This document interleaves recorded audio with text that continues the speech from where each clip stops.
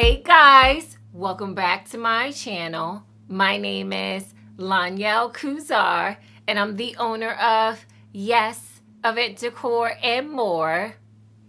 So a few of you guys have asked me questions. What do I do with my balloon backdrops when I'm done recording my videos? So in this video, I wanted to walk you guys through how I take down my balloon backdrops. I also wanted to show you how I store my flower walls because a few of you guys have asked me that as well. All right, so let's get started.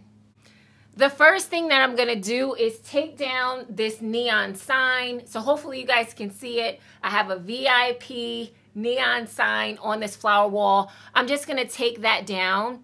I use a clamp to attach it, so it's gonna be really easy for me to take it off. I'll be sure to zoom in so that you could see it. If you have any questions on where I got this VIP neon sign from, please be sure to check the description. I'm gonna put all the materials in there, all right?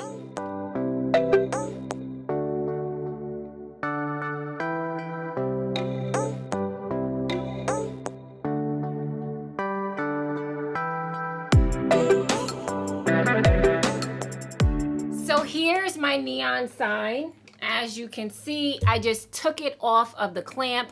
I'm not sure if you guys noticed, but the top of this chain was actually tied in a little knot because I wanted to position the sign a little bit higher on the flower wall, okay? So if you don't want it to hang too low on the flower wall, just tie the top in like a little knot.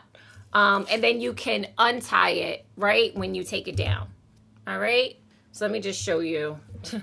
You just wrap it around your finger, right, and then pull it through, right?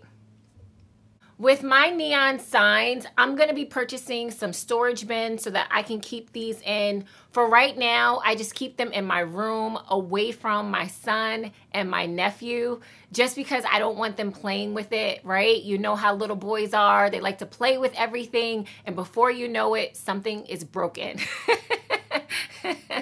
So for right now, I just keep these in my room away from the boys, but I am gonna be purchasing some storage bins just so that I can lay these in and then make sure that I keep all of the parts with them, right? So you wanna make sure that you keep the cords, because there's cords. There's about 2 or 3 cords that come with each neon sign. And then you also wanna be able to keep this chain, right? Because the chain pops off. You want to be able to keep the chain and all of the parts that go with the neon sign together. Now what I'm gonna do is take off my balloon garlands. Here's a big tip for you guys, and I'm not sure if I shared this with you before. Whenever I do my YouTube videos, I do not pop my balloons. I always take down my balloon garlands. I literally take them apart and uninflate the balloons so that I'm able to use it again, okay? So my videos, my YouTube videos are not sponsored by any balloon company, right? Whenever I do videos for you guys, it's because I purchase the balloons. So in order for me to get the most out of my balloons, I always uninflate my balloons so that I can use them again, right? And then also, I love doing that because then I can practice, right? I can keep practicing and practicing and practicing. I reuse my balloons like 2 to 3 times, right? So I can get 2 to 3 YouTube videos out just by using the same balloons. And because I record my YouTube videos in the house, right? My balloons are still just as shiny. You guys probably didn't even notice the difference, right?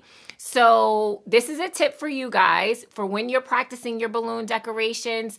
Don't pop your balloons. So let me show you guys the back of the flower wall. I wanted to show you my backdrop stand.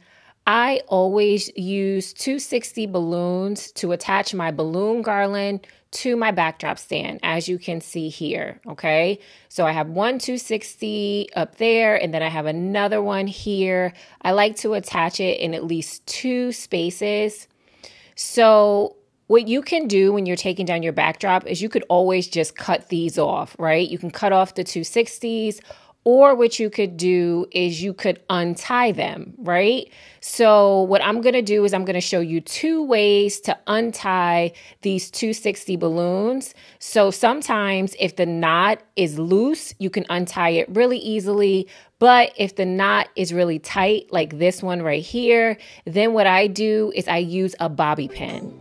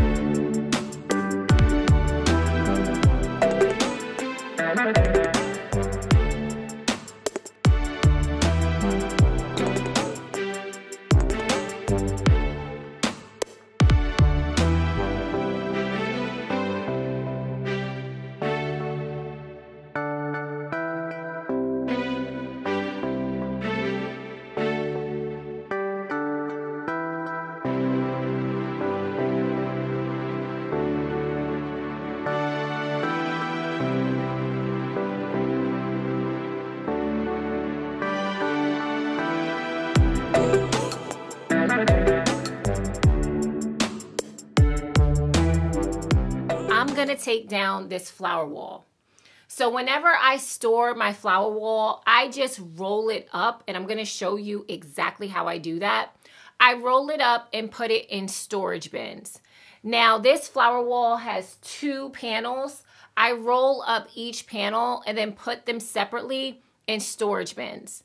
I get my storage bins right from Home Depot. I will put a link for you guys in the description, but just know that I don't order them online. I go into the store and pick these up, okay?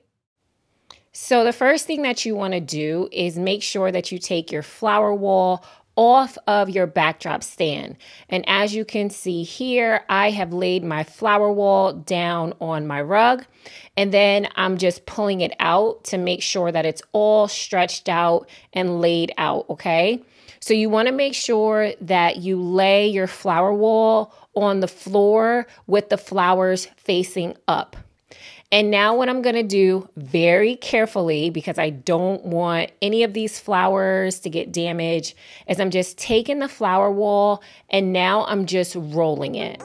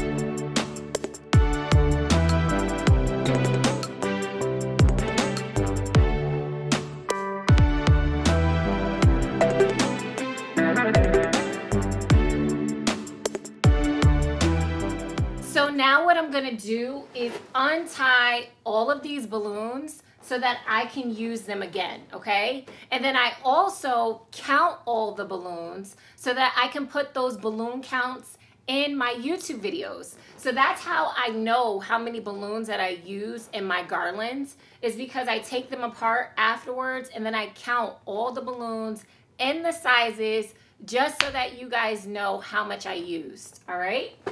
So the first step, the first thing that I do is I just look for the quads, because as you guys know, when I create my balloon garlands, I use quads. So I look for a quad. I normally start at the bottom or the top of the garland.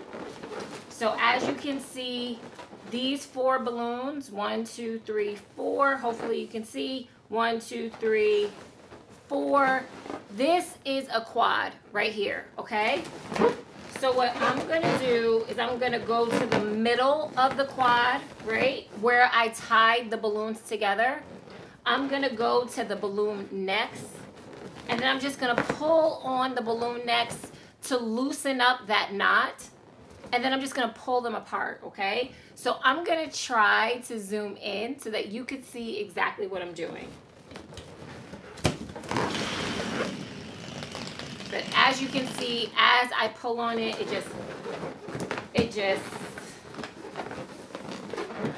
the air just comes out of it.